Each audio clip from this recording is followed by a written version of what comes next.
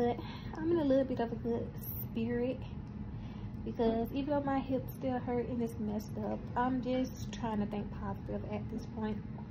So last night, well, they did the x-ray when I first got here on May the 5th. May the 5th, they did an x-ray and they said the x-ray was fine. And I kept telling them that my hip is not getting better. So what they did was gave me a steroid shot in my hip. When I say that bad boy hurt, bro, do you know what I went through? Like, look at this video. Yeah, inside. What it's really asking me is to put in pretty painful right there. Not the rope, Yeah. but one, and when I put can, it's not taking it. Alright, I'm signing it off. Ooh, no spray. Okay. Right. Yeah, let's shoot the spray. You like that? Yeah, it helps. I don't always do that, but it helps. I don't know, this will be my So second right time. at the circle, you can just spray. Make sure you shake it. You ready? Yeah. Super. Until it turns white. Yeah, I signed it off. I left it just as is. Good. Give a little poke.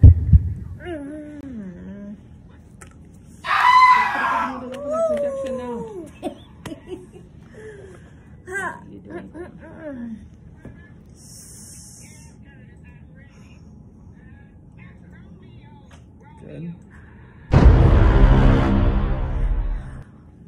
Good.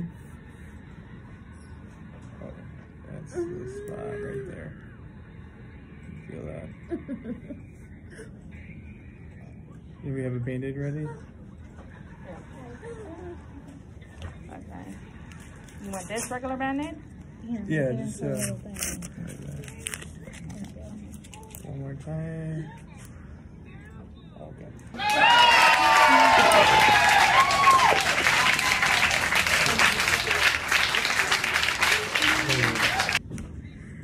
That hurt. Wait, where's the last one? Oh, Jesus. Yes. What's your last name? Laird, L-A-I-R-D. This hurt worse than the first time I got the steroid shot. Yeah, see, I had to do what I had to do because I'm trying to get this thing figured out. The first time I ever got that shot, it worked. It worked. But this second time, it's not working. Like, my hips still hurt. I barely could, like, I could lift it up a little more, but I can't lift it up as, like, I want to. And I'm still limping. So I told him this pain is way different from the first time. Like, the first pain I had before they gave me this shot, this is way different. That's why he had to take the needle out and stick it back in. Like, he was trying to get it in the whole area of my hip. And I had got this shot 2 days ago. It takes 2-3 days to actually see a change, to see if it really worked. It worked a little bit, but it's not doing as much as it needs to be doing, so I can go home. Like, I'm trying to go home. Today is March the 10th. My birthday is in 9 days, and I'm still in here. I know, I'm trying to go. So, since I told my doctor, my primary care doctor, that it hurt, and I'm not seeing no change really, I only see a little bit of change. So what he did was schedule an MRI. An MRI is a better way of seeing what's really going on inside my body, like inside the bones. You can see everything in the MRI. So what came back is I have bone infarcts. I'm going to give you the full definition of what they have in the book, and then I'll explain it to you in a more sense of for you to understand. So bone infarcts are like avascular necrosis, okay? So if you hear me say avascular necrosis, that's like the same thing as the bone infarcts, or you'll hear me say osteonecrosis. Osteonecrosis, which is this. That's how you spell it. And then that's the same as avascular necrosis, okay? So osteonecrosis is bone death caused by poor blood supply. It is most common in the hip and shoulder, but can affect other large joints such as the knee, elbow, wrist, and ankle. Alternative names, which I just informed you guys, alternative names is avascular necrosis, bone infraction, asthmatic bone necrosis, which is ABN, or aseptic necrosis. Okay, so What causes it? Osteonecrosis occurs when part of the bone does not get blood flow and dies. After a while, the bone can collapse. If osteonecrosis is not treated, the joint deteriorates, leading to severe arthritis. So basically, when I had my sickle cell crisis, we go into a crisis, and that creates less oxygen in our body. That's why it's good for us to have oxygen when we come in the hospital. So once you're in that crisis, you have less oxygen, and what the crisis does is it attacks the bones. And when you don't have enough oxygen getting to those bones, or blood supply getting to those bones, it creates holes, little holes inside your bone. The more holes you get, the worse your bone deteriorates. That's the more your bone deteriorates, the worse the holes get. So that's the bone infraction. Infraction is the holes. So basically, I'm 20, I will be 29. I'll be 29 in 10 days. So imagine me and all the crises I ever had. When I was in the 11th grade and when I was in 12th grade, I got both of my hips replaced. I got bilateral hip replacement. My left hip got replaced first, then my right hip got replaced. And that was 2010 that was 2011 and 2012 when I got them replaced. So we're in 2023. Surgery lasts between 10 to 15 years, or it could last past 15 years. It just depends on the person's body. However, this left leg it's not giving me what I'm looking for. It's not doing its job. So since it is bone infractions, I'm waiting for the doctor to see what will be our next move, because I really don't want to have another hip replacement, but if it's causing me this much pain, I have to do what I have to do. So once he come in, because what I like to do is before doctors come here, I go on my portal, I go look up what my lab work is, go look up the results of like MRIs, x-rays. Like, I like to read things before the doctor come in here, because sometimes the doctor will come in here and tell you some bull, and then you be like, you don't know, you just go home and you know you're still in pain. But then if you would look at your portal and your blood work still not looking fine, but he sent you home. See, one thing about it, I love my primary care doctor with all my heart. My primary care doctor treats us as we're his children, like really do. So currently right now, most of you guys probably don't know because I uploaded like a snippet on Instagram and on TikTok. But my hematologist, she just got out of the country, so she's not seeing patients inside the hospital right now. She's only seeing the patients at her office. So she has someone that's consulting and taking care of her patients that is in the hospital, which is me and other sicklers who have her. And this hematologist 2 days ago told me I'm good to go. I'm in a lot of pain, but I'm good to go. He writing it as I can leave. Oh, okay. So primary care doctor come in. I told him, I know he cleared me to go, but I really don't feel good. Like, I cannot walk. Like, I need answers. And you know what he did?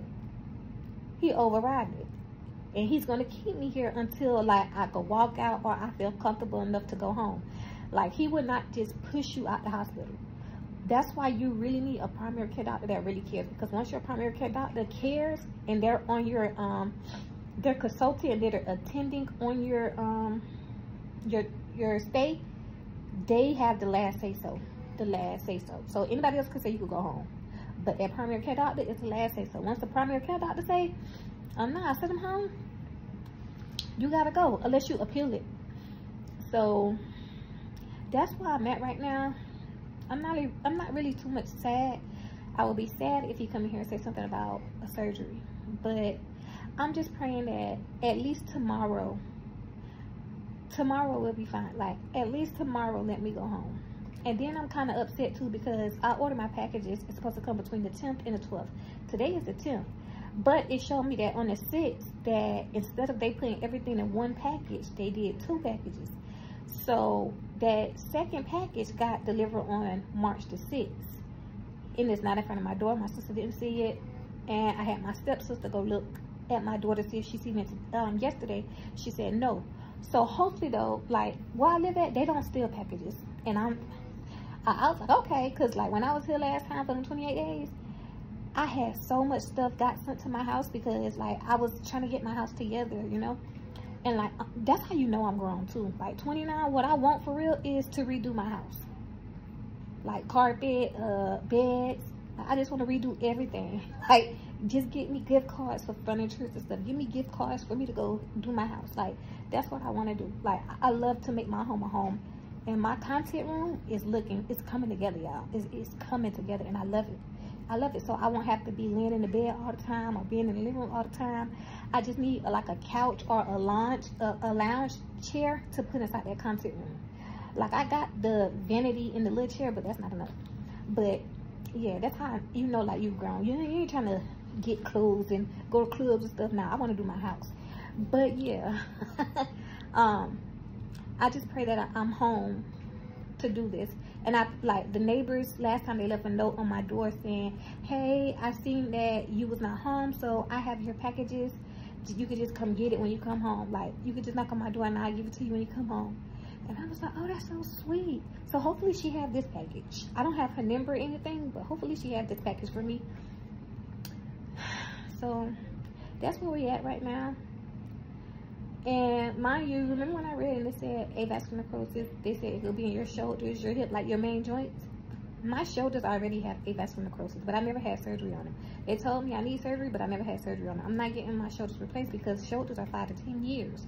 So if it's 5 to 10 years, you know, that's less than the hips. I said once my arm is about to fall off, then yeah, we can go ahead and do the shoulder replacements. That's just how I am. Like, when it's real bad, okay, that's when I do the surgery. That's when I know, okay, boom. So my hips was real bad in 2011 and 2012. So I had no choice but to do those.